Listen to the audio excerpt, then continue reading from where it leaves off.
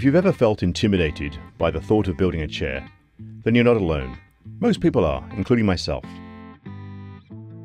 So when my wife asked me to build her a set of dining chairs, I immediately thought of the Sam Maloof style I'd fallen in love with years earlier. But before I could tackle such a daunting project, I figured a stool was a better, simpler way to get started into chair building.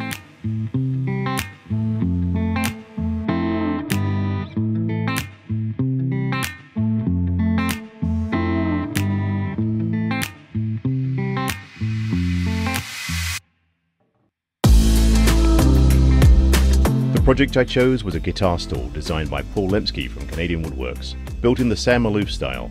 So not only are you learning new joinery methods, but you get to power carve your stool into submission, creating a custom heirloom piece that will outlast the generations.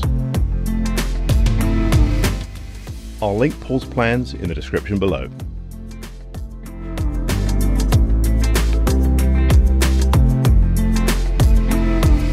After cutting the blanks for the legs and seat out of 8/4 walnut, I ran them through the jointer to make a flat gluing surface, then glued up the blanks.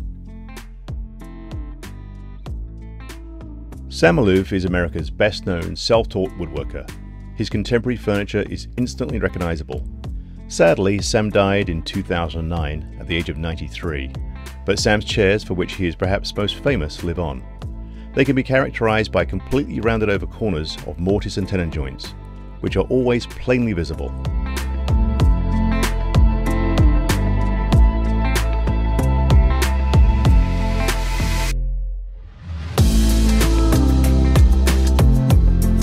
I left them to dry overnight, and then the next morning scraped the glue off.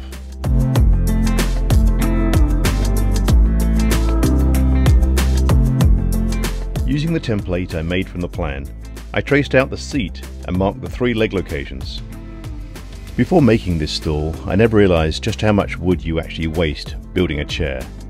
I guess that's the difference between making round objects compared to my usual square stuff. I used the table saw sled to achieve a perfectly square face to create the mortises.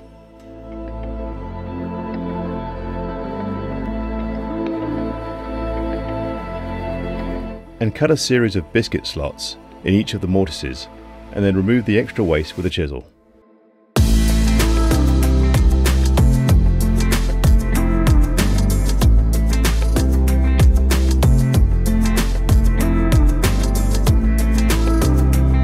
Followed by routing out the mortises with a 1/2 inch down spiral bit to clean up the mortise slots using a homemade jig.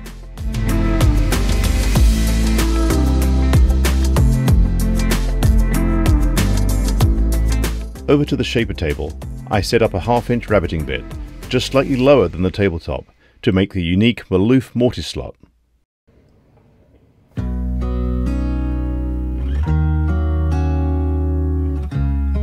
Now, to be honest, this was a bit nerve-wracking, as I wasn't sure if the router bit was going to rip the seat to pieces, but thankfully it all went well.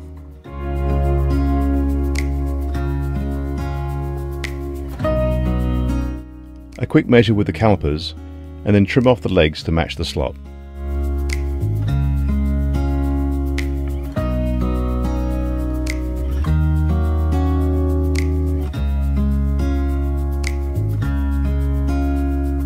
Tracing around the leg template on each of the leg blanks, and extended the back angle line, then trimmed to the line using a table sled.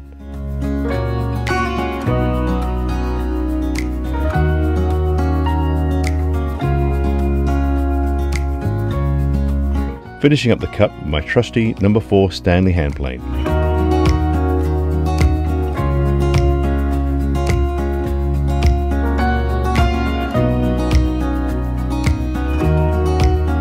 I mark the location around the sides of the legs where the slots go.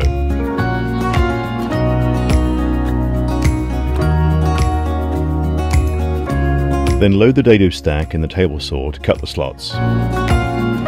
Using this handy dandy height adjuster thingy, I set the blade height to 1/2 inch and make some test cuts using the mini dado sled to get the height dialed in.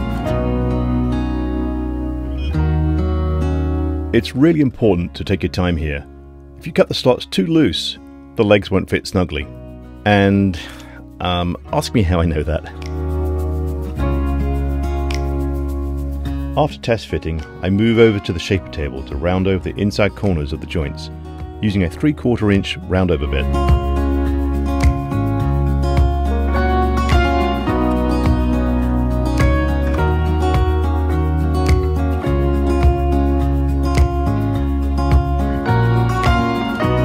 From the foot of each leg, I measure 5/8 either side of the center line, drawing a line up the leg to the shoulder joint, and then trim away the excess.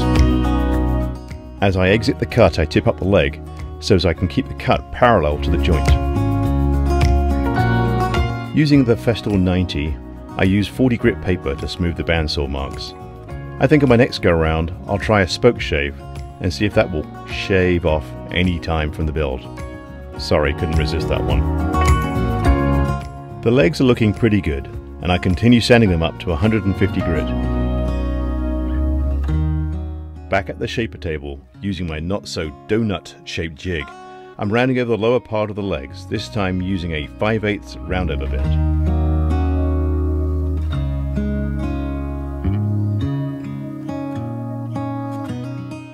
And now for my favourite part of the project, final assembly and glue up time.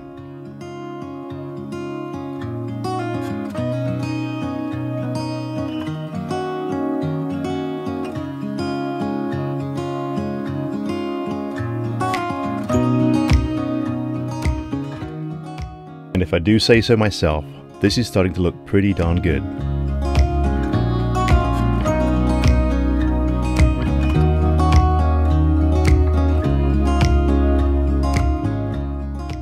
And that reminds me, I need to get some more Bessie clamps.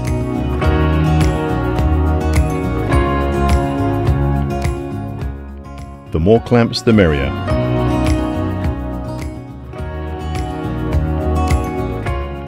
And I'm giving it time to dry overnight before removing the clamps.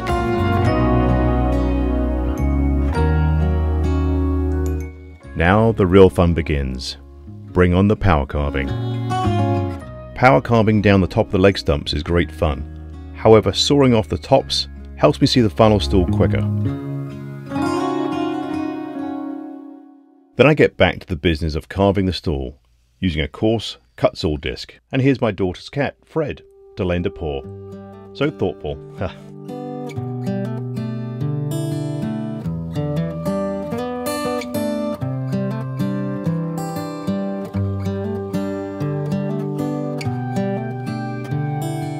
Fred and I are sharing a Zen carving moment. Fred basically has no idea what the heck it is I'm doing, and neither do I, but we're having fun doing it.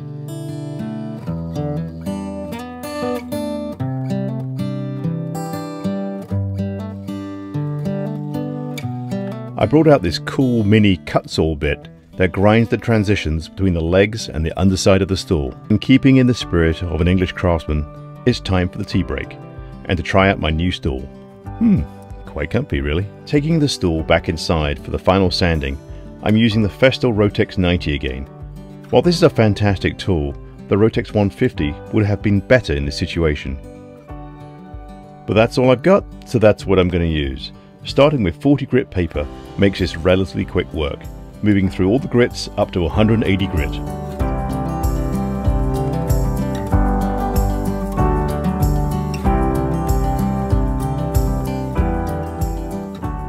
And then the final hand sand to get any of the bits I may have missed and smooth out the bumps.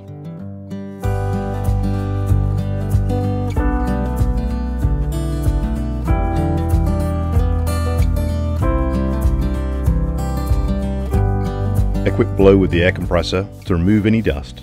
Then it's on to the finishing with Rubio Monocoat Pure. Simply mix it at a ratio of 3 parts finish to 1 part accelerator.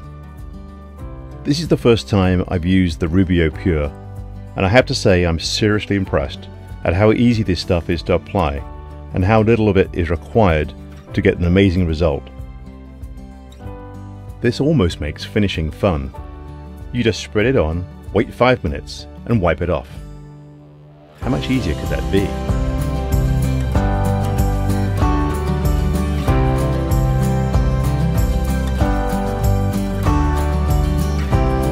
The good people over at Rubio say, after applying the finish, you can't take enough off.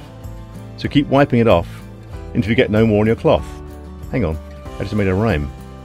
Cloth, off, okay, cool.